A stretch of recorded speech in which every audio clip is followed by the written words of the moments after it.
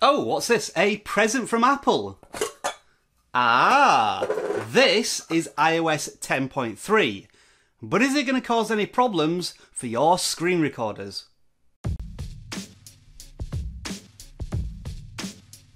In what has become a ritual on the Video Gadgets Journal since around iOS 9.3, every time Apple update their software, I always check to make sure that you can download at least one iOS screen recorder and still use it. And that typically is Airshou, and it still is, since it is the best screen recorder currently available. You can put your arguments in the comments below if you want to. So what we're going to do is delete Airshou off our iOS device, and then we're going to install iOS 10.3, and from there we will reinstall Airshou and do a quick screen recording. So if we go to the settings, we can see that iOS 10.3 is now available on my iPad mini 4. Huge update, this one, at 592 megabytes, so this is going to make some significant changes, but will it make any changes to the way we use our screen recorders? So you can check back with me after I've done the download and install, and we'll do everything from scratch as usual. So see you probably in about 3 seconds, thanks to video editing. This update requires at least 50% battery or to be connected to a power source. Balls!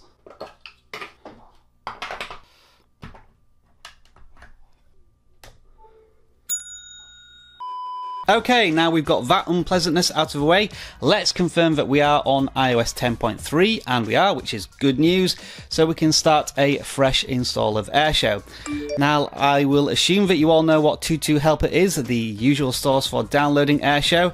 I've already done a search to get it up on the screen. Tap the install button, that should bring up the pop-up allowing us to install the application, and with any luck it will do the usual thing of installing the application with the certificate untrusted at the moment, which it does. Everything is looking according to usual plans.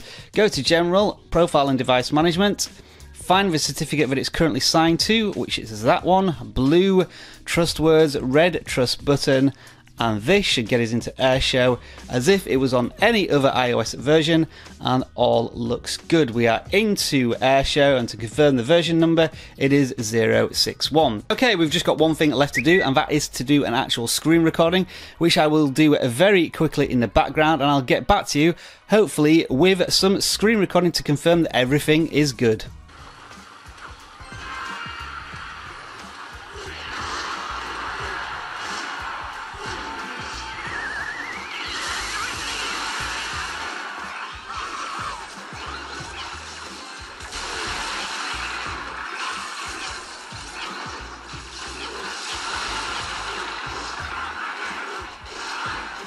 So there you have it, folks. All seems well and good in the world of Airshou in terms of iOS screen recording on iOS 10.3. I haven't tested any of the other iOS screen recorders yet, but I will assume that they all work, because what I'm mainly interested in is whether Apple have made any changes to AirPlay, which it doesn't look as if they have, thanks to Airshou's tests. If you have any more questions about this, do pop them in the comments below and I'll try my best to help you out. Otherwise, subscribe to the Video Gadgets Journal for more iOS screen recording content just like this.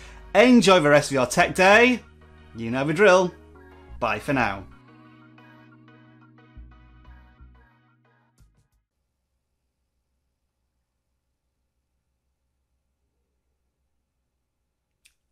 Ow!